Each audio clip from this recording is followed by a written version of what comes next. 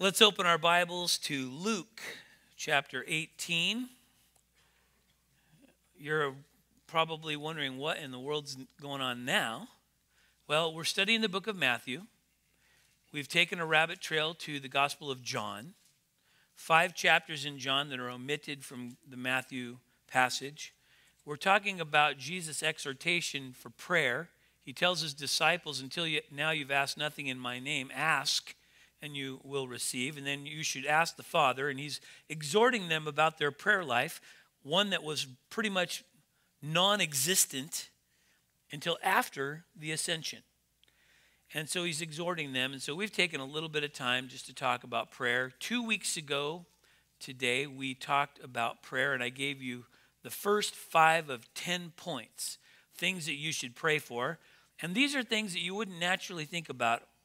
Most of the time when we pray, we have our own list. And, we pray for our meal, we pray for our paycheck, we pray for our kids, or whatever other things you might have on your mind. But there are some things that I wanted to highlight to you that are sometimes off the radar, and we'll be looking at some of those today.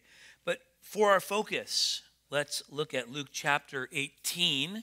Jesus is emphasized in his prayer life in the Gospel of Luke.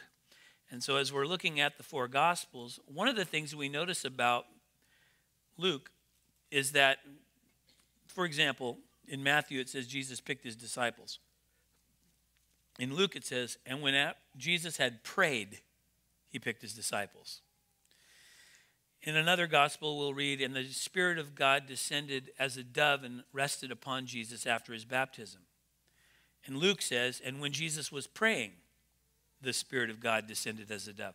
So Luke emphasizes the prayer life of Jesus more than any of the other 4 gospel writers. And so taking some time on prayer, and in this context, Jesus gives us some instruction on prayer, and I'll bring this to a focus for us outside of the natural context, but I think will be meaningful to you as you see.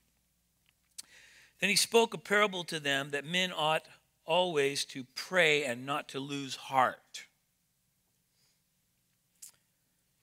saying, there was in a certain city, a judge who did not fear God nor regard man.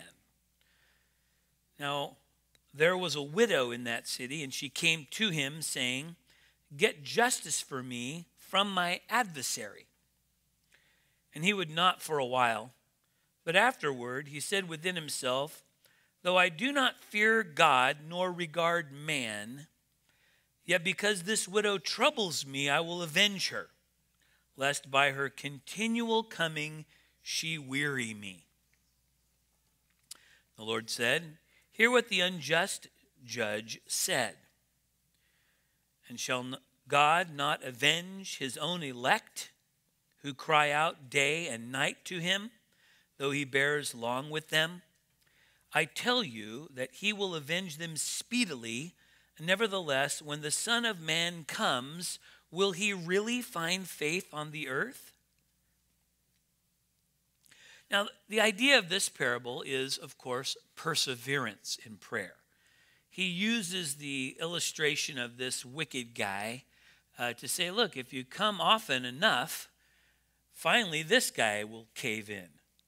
Now, it's not that we have to pray over and over and over again to get God's attention, because God hears the prayers of the righteous. It's that we are being taught that we should persevere in prayer. Why? Well, we have a tendency to pray, and if things don't get fixed the way we want them fixed, we fix them ourselves. That's the way we do it in the West especially, because we have money, we have talents, we have communication tools. Whatever we need, whatever we want, we think we can fix it, so we will do it ourselves. And, we have the excuse, well, I prayed about it, and God apparently wanted me to do it myself. Now, I admit there are some things that God probably does want us to do ourselves, but the idea here that we have to keep in mind is that the Lord is wanting to teach us to be dependent on him. Continually go before him in prayer. Don't depend on yourself. Don't depend on your own strength. depend on the Lord. Be persistent in prayer. Verse 9. Also, he spoke this parable to some who trusted in themselves that they were righteous and despised others. 2 men went up to the temple to pray, one a Pharisee and the other a tax collector. The Pharisee stood and prayed thus with himself. God, when I read this, I always think about the way his voice probably sounded. It's the man of God voice, which I prefer when reading this. And so he said, God, I can't help myself. I thank you that I'm not like other men, extortioners, unjust, adulterers, or even as this tax collector. I fast twice a week. I give tithes of all that I possess. Glory in me, Lord. That's kind of his disposition. The tax collector standeth afar off and would not so much as raise his eyes to heaven, but beat his breast, saying, God be merciful to me, a sinner.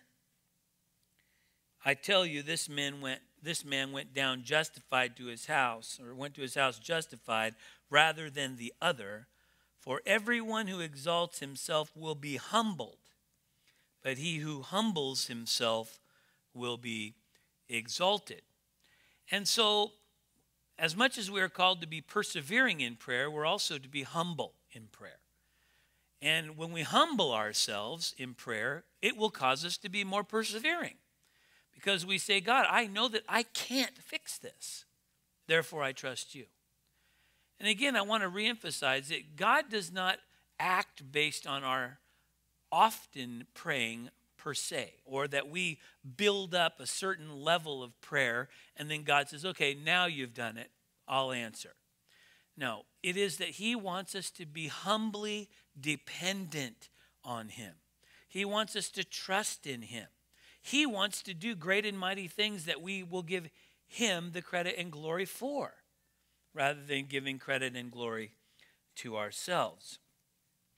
And so as we continue working our way through this list, I want to re-emphasize to you that we are to be a people of prayer. It's something that is natural for the Christian because we are humble in the presence of God. Like this guy that went as a tax collector, we apply that to the salvific message where we're talking about coming into the presence of God and saying, I'm a sinner and I need a Savior. And there is absolutely an intentional message there within the text. But the idea of being humble in the presence of God in all things and continuing to learn that we are dependent upon him, entirely dependent upon him, and we therefore go into his presence and on a regular basis submit our needs, our requests, intercessions, prayer for others before the Lord as a part of our regular Christian expression. And so we looked at 5 things 2 weeks ago today. I'm just going to quickly review the first 5, and then we'll dig in a little further on the latter 5 for today. Number 1, we were instructed to pray for the peace of Jerusalem.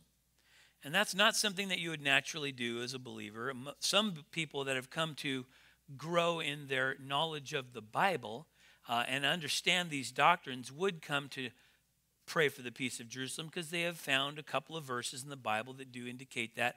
And yet there's a theme throughout the entirety of the Bible, even as much as there's not this direct injunction, pray for the peace of Jerusalem, repeated over and over and over again in the Bible, but rather it is there that we should see it, know that God has chosen Israel, that land is his. He's put his name there. Jerusalem, the capital city of the world, effectively. It's not so much recognized today, but will be in days to come. And has never ceased to be the apple of his eye. His eye is constantly on Israel and upon Jerusalem. And we are told to pray for the peace of Jerusalem. Number 2, only one time in the New Testament really are we given this injunction. There's one allusion and one direct injunction, and that is to pray for the souls of men, or the salvation of souls and growth of the church. It seems odd that we don't have all kinds of injunctions to pray for souls. And yet, really, there's only one verse in the entire New Testament that directly tells you to pray for the souls of men. The one that we cited was an allusion to it. The Lord's not slack concerning his promise, related to our prayer for the souls of those that will be saved. And then there is an injunction that we'll look at later today to pray for the souls of all men. So we should be praying for people. Now that seems to be our main prayer list. For most people, that's the constant prayer. God, pray for Johnny, and I pray for, Martha, whatever. It's Henry and Martha, actually, for the record, if you're interested. But somebody asked me the other day, who's Martha's husband? I said, well, it's Henry. So is there any Henrys in this church? See? Told you. It's good. No Marthas either, usually. And if you're a Henry or a Martha, you're exempt because it's all fictitious. We're just having fun. Number 3, that we may know our hope and calling in the Lord. We should know the hope that we have in Christ. That is something that we are instructed to pray for. Paul says it indirectly when he tells us he prays for the church in that way. Number 4, for sound doctrine and the health of the church. Doctrine's no longer popular. In fact, it's avoided. Many people think doctrine is divisive. No, I would say on the contrary, doctrine brings unity. When we know what we believe and we can agree together on what we believe, we have unity. Everything else is a false unity, like we're seeing in the Olympics. This is just another expression, even though it's athletic in nature, and I'm not condemning athletics. It's another method by which the world comes together as one, just as Nimrod would have had it. The Babylonian spirit. And it's still coming, and we'll see it again in the future. So we pray for sound doctrine. And finally, and I left off with this 2 weeks ago, that we would have healthy fellowship, healthy community. We're a community of believers. We fellowship with each other. And of course, in my context, I have a little community. That little community is the staff. And we meet together on a daily basis in the morning. We pray together. We study the Bible together from 9 to 9:30 every morning in my office. And so that's our little small group. And so we have community. We get to know each other on a more intimate level in that room. And of course, that's a big focus for me, is the healthiness of our staff. And then you guys have small groups. Some of you are involved in a small group. You should be involved in a small group if you're not already. And we'll have the small group fair coming up. We'll also be looking for new small group leaders. And so you'll want to communicate with Bub about that as the next couple of weeks transpire. But you've got your women's ministries. Lou's teaching a class. Brenda's teaching a class. We've got activities. We've got our men's ministries. We've got all kinds of things going on around here. Home Bible studies and groups that meet here in the church. And youth groups. And those are little communities. And we love to see people have that kind of community. The sense of real transparency and real healthy interaction with each other, where you can confess your faults one to another, pray for one another, not be criticized by each other, be built up in the faith. And we have a tendency these days to kind of be standoffish because we don't want people to know who we really are. Because if they really knew what I was all about, they probably wouldn't like me. Or like me. You sometimes learn to be a bit standoffish because you've gone through so much. And you wonder, who's going to hurt me next? Somebody will stab you in the back. And leadership is tough. And so you have this tendency to sort of try to be a bit protective. And there is a place for a certain level of discernment, and we'll talk about that before the day is over. It's not healthy for me to be lacking in transparency. It's not healthy for me to want to keep people away. And I have to admit, it was a great lesson for Brenda and for me this past weekend. Here we go from Candlelight in Coeur d'Alene, Idaho, to Candlelight in Longmont. I'm thinking, I want to keep a certain distance. So we end up getting there, and all of a sudden everything changes, because now it's not a group of people you don't know. Now you're looking in the eyes of a hungry soul. That changes everything. Now it's not an invisible or unknown named face, non-recognizable, but it's a human. And then I'm caving in. So is Brenda. And the next thing you know, we're in love with these people, and we care about them, and we see that they're hungry for pastoral leadership. They feel like they're, abandoned children, and they're so desperate for connection and for a covering and for some authority in their life. And then Brenda and I got in the car to drive away and cried because we saw these people as sheep without a shepherd, and so hungry and so needy. See, that was something that I learned in that little experience that I hope will help me be a better pastor to you. Community. If we can just start to learn and care for each other, and even here in this room, you think you know each other. When you say hi to somebody, tell them your name. And take 2 seconds out of your life to get to know them. Look them in the eye. Other than doing what we have a tendency in our culture to do. How you doing? Good. We don't even think about, how you doing? Bad. Oh, that's nice. Because we're pre-programmed, right? And so we will have better community. Let's move on. Number 6, that our love might abound. Paul told the Philippians, "In this I pray." He's praying for them, "that your love may abound still more and more in knowledge and all discernment, and that you may approve the things that are excellent, that you may be sincere and without offense till the day of Christ, being filled with the fruits of righteousness which are by Jesus Christ, to the glory and praise of God." And so that our love might abound. And when iniquity abounds, the love of many wax cold. And we're still a people where we look around and we see iniquity. And I just confessed to you that when I see it, when I get hurt, there's problems that make me to kind of want to recoil. And that is a lack of love on my part, because love is others-centered, not self-centered. See? And so for me to be protective of myself, I'm not going to get too close, That's me protecting myself so that I can't get hurt, so that I can't get hurt. We're all insecure, you guys. We're all insecure. And for us to be able to be transparent and care for one another is an incredibly beautiful thing. And in these days in which we live, all the more we need to love each other, because we're going to need each other. Amen? And so Paul says that we should pray that our love may abound. And guys, this includes in our homes. It includes in our marriages and the family unit. The devil wants to break down the family. The LGBT agenda is not just about being homosexual. It's about the destruction of the family unit. Divorce is about the destruction of the family unit. We talked about this a couple of weeks ago, and I realize that that's an uncomfortable topic for many people. But let's just make up our minds that everyone that's sitting in this room right now, everyone that's listening online, everyone that's listening later, you're married, you stay that way. Amen? No divorce. There is no divorce in our vocabulary. We're going to rule it out.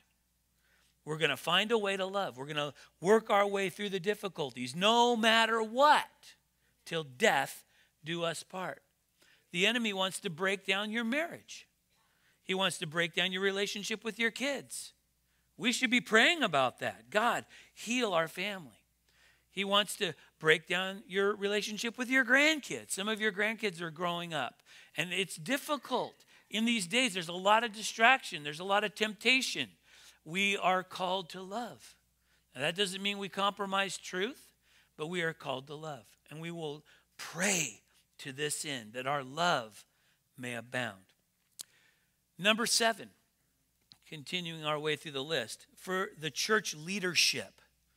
Now, that's something that some of you pray about, and I know this is going to sound kind of selfish coming from me, a church leader, but I want you to have a focus here. Don't just pray for me. Don't just pray for my wife. Don't just pray for our staff and their wives or husbands. Pray for all the church leaders around the globe. It's tough to be in the ministry these days. This morning in the first service, there was a couple of retired pastors, and I know there's a couple in the room today in this service. They will tell you it's tough. Sometimes burnout gets the best of you. And more than just the few that are around here, even in our couple of services this morning, but in the city, in the county, in the state, in the country, and around the globe, it's tough to be in the ministry. Today, more pastors are leaving the church in the pulpits than we have Bible college students going to school to become pastors. Not all those that go to school to become pastors will become pastors. And we still have more leaving than wanting to come in. What does that tell you? That tells you in days to come there's going to be fewer and fewer. And so the responsibility will be greater and greater. And we are called by God to pray for the leadership of the church. The elders, the deacons, the pastors. Hebrews chapter 13 verse 7 says, remember those who rule over you. Remember in this context is to pray for them. In this vernacular he uses remember. It means remember in your prayers. Remember those who rule over you have spoken the word of God to you, whose faith follow, considering the outcome of their conduct. God has set in the church and established some perimeters and some governing rules. And there is rulership and leadership. It's not a matter of pastoral control as in the shepherding movement, but accountability. Accountability to truth, accountability to lifestyle, accountability to doctrine. These things are important these days. And when we're dealing with behaviors and when we're dealing with doctrines, sometimes it gets tough. And there's arguments. I told you the story once about a woman that was arguing with me about doctrine. And I said, well, let's just take a look at what the Bible says. And I opened my Bible and started reading to her. And before I could finish reading, she said, well, I just don't agree with that. I said, I didn't even give you my opinion yet. I'm still reading the Bible. And of course, she just closes right up. These things can be tough. It's tough on leaders. 2 Thessalonians chapter 3. Finally, brethren, pray for us that the word of the Lord may run swiftly and be glorified, just as it is with you, and that we may be delivered from unreasonable and wicked men, for not all have faith. So there's wicked men out there. It's not just trouble within, it's trouble without. You know about the persecution that's going on around the world. We keep that in front of you all the time. But pray for us, Paul says, that the word of the Lord may run swiftly and be glorified, just as it is with you. Number 8, that we may have discernment. We have a death of discernment, an intentional death of discernment in the day in which we live. People don't want to know what's right and wrong. And those that do know what's right and what's wrong are afraid to say what's right and what's wrong. And even if there are some that discover what is right and wrong, there are those that don't want there to be consequences for wrong. We need discernment. We need to be ready always to give an answer to everyone that asks of us for the hope that lies within us. We need to know the truth so that we can tell the truth. In a world that says, well, your truth is your truth and my truth is my truth. And I always say to them, give me your money. My truth is that you want to give me your money. All of it. And they, well, that's not my truth. So there's all kinds of contradictions in these silly logical fallacies that are being communicated today, but if we don't think about them, there is a truth. Thou shalt not covet. Right? How about that for a truth? You don't steal your friend's stuff. You don't steal your neighbor's stuff. Right? We should have discernment in doctrine. We should have discernment in the gifts of the Holy Spirit. I talk about that briefly today because of something that happened with me this past week. There's an idea that the gifts have ceased.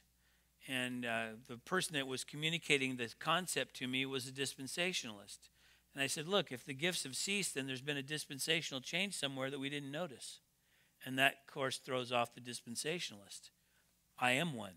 The gifts have not ceased. But I'll tell you what needs to cease is all the crazy stuff that people call gifts. Like all the drooling in the spirit that's going on. Hey, what? Drooling in the spirit? Yeah, well, unless you become like a child, you shall not inherit the kingdom. And so there's a group of people out there, they're on the fringes of the charismatic movement, where they say, well, the reason that we drool is because God gave us the spirit of a child, and so we drool. That's a great testimony. See, I want to get saved, man. Did you see that guy drooling the other day? It was awesome. We need to have discernment about what the real gifts of the Spirit are and what this weird stuff is that's going on today. We have to have discernment. Proverbs chapter 2 says, my son, if you receive my words and treasure my commands within you, so that you incline your ear to wisdom and apply your heart to understanding, yes, if you cry out for discernment and lift up your voice for understanding, if you seek her as silver and search for her as for hidden treasure, then you will understand the fear of the Lord and find the knowledge of God. We don't even have enough discernment to know who God is anymore in the churches. We have all kinds of funny ideas. We need to know the Lord, the truth. Number 9, for national leadership. Now, national leadership embraces local leadership. And guys, you know who the president is. You think about some of the other individuals that are in a national scale leadership, and we're called to pray for them. Sometimes we do. We say, God, break out their teeth, please. You know. But the thing is, how many of you even know the name of the mayor? See, I'm not asking you to raise your hand. I don't want to embarrass anybody. How about your city council members? How about the sheriff? Do you know the sheriff's name? How about the police chief? See, these are the things that we're being instructed to pray for, and yet they're neglected. We should be praying for the chief of police. We should be praying for the sheriff. And unless you know who they are, you won't. Now, sometimes generically, but I'm giving you some things that would otherwise fall off your prayer radar that we are called by God to pray for. 1 Timothy chapter 2, verses 1 through 4 reads this way. Therefore, I exhort, first of all, that prayers, intercessions, supplications, prayers, intercessions, and the giving of thanks be made for all men, for kings, for all who are in authority, that we may lead a quiet and peaceable life in all godliness and reverence. For this is good and acceptable in the sight of God our Savior, who desires all men to be saved and to come to the knowledge of the truth. Now, I mentioned to you earlier that in Peter, we have this reference, God's not slack concerning his promise, as some men count slackness, but is long-suffering toward us, not willing that any should perish, but that all should come to repentance. And in that context, all is the church, not in this passage. In this passage, let me read it again. I exhort first of all that supplications, prayers, intercession, and giving of thanks be made for all men. It's everybody. For kings, for all who are in authority, that we may lead a quiet and peaceable life in all godliness and reverence. For this is good and acceptable in the sight of God our Savior, who desires all men to be saved and to come to the knowledge of the truth. All men. Now, we know that not all men will be saved. God knows. But we're called. This is the only verse in the entire New Testament that tells you to pray for the unsaved to become saved. Did you know that? It's kind of an obscure thing, but there it is. But to pray for kings, people in authority. No matter who our next president is, we need to pray that that person will really know the Lord.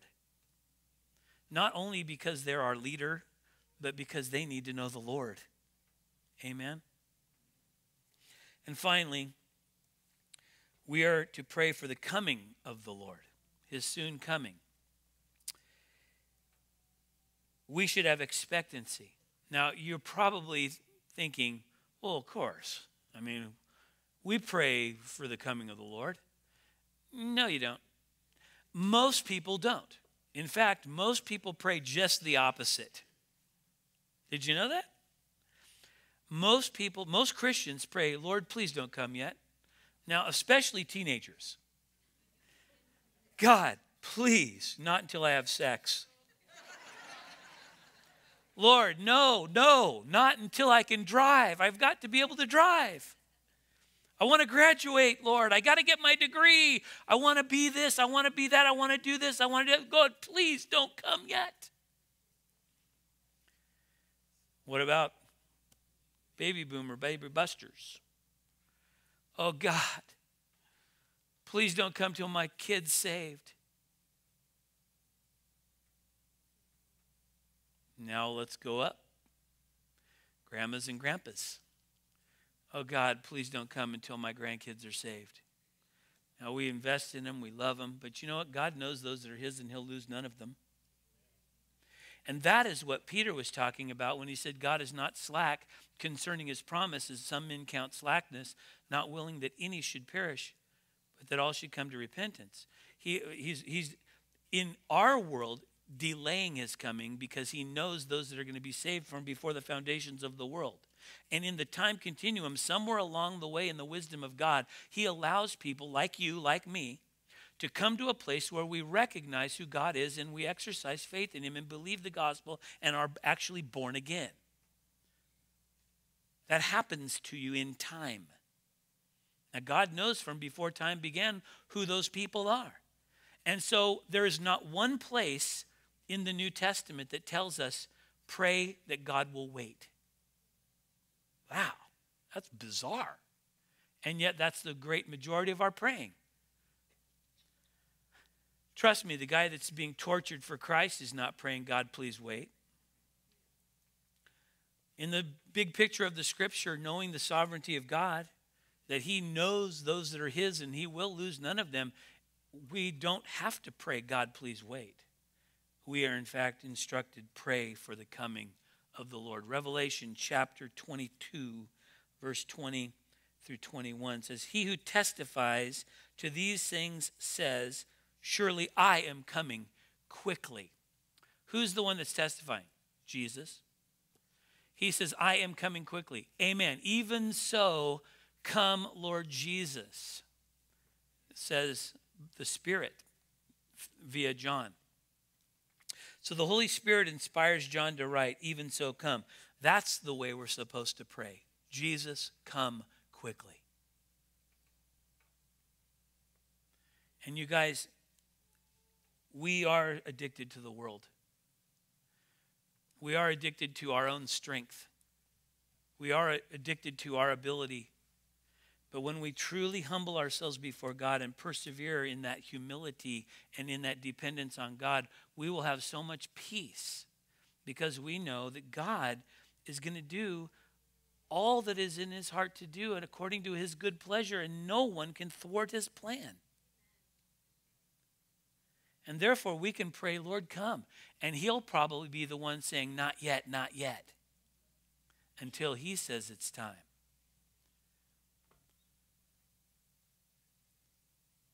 Young people, all the things that you think that you want the Lord to delay his coming so that you can experience, let me just say, when you see him face to face, you will know that he is better. He's better than graduating, better than driving, better than the other stuff I mentioned. And so we pray, God, come. And so as believers, we're dependent on the Lord. And the reason we're dependent is because we recognize our neediness. That's humility. We say, God, I can't, but you can. And therefore, I'm going to persist in prayer. Not because I know that if I beg you long enough, you'll finally cave in, but because it's a demonstration of my humility before you and my dependence upon you, knowing that you will fulfill all your good pleasure, but that you look only to me for one thing: surrender, trust. And the byproduct is peace, which comes by grace. Amen? Amen. And so may the Lord allow us more and more every day to be a people humble and dependent upon him. May we have a greater level of trust as we serve him, knowing that he's going to work all things according to the counsel of his will. He will fulfill all his good pleasure. And that as we pray, Lord, come, he isn't slack concerning his promises, some men count slackness, but is long-suffering toward us, not willing that any should perish, but that all should come to repentance, waiting for the precious harvest of the church age, the bride of Christ. And when we start thinking, well, I don't want the Lord to come soon because I'm going to be ashamed when he sees me, I want you to know that he has already, in Christ, presented you faultless and blameless before him at his coming, because you are a people who continue in faith. You trust him. That he washed your sins away. They've been cast as far as the east is from the west, to be remembered no more. There is not a day coming when you're going to stand before the Lord and you're going to feel ashamed because he's going to play back the tape of your life, or he's going to remind you of all your weaknesses and shortcomings. Now, I will admit to you that the second we see him, in an instant, we will know and will be humble. But God isn't going to be the one that turns a light on our sin. He's going to be the one that says, grace. He's going to be the one that says, I saved you in spite of you. Oh, I knew all that before I saved you. I've loved you with an everlasting love. Nothing will separate you from my love. That's the gospel. That's the good news. No front loading. I got to clean myself up so that God will accept me. No back loading. I got to do all this stuff so God will keep me. Just trust him and rest in his grace. In Jesus' name, amen. Father, thank you for this time. Send us forth today in celebration in your grace and peace, in your truth. In Jesus' name, amen. God bless you guys. If this message has been a blessing, won't you please consider partnering with us? Send a financial gift of any size to Candlelight Fellowship, P.O. Box 2555, Hayden, Idaho 83835. Join Pastor Paul Van Oy each Sunday and Wednesday for our online service or in person at 5725 North Pioneer Drive in beautiful Coeur d'Alene, Idaho. For service times and sermon recordings, visit candlelight.org.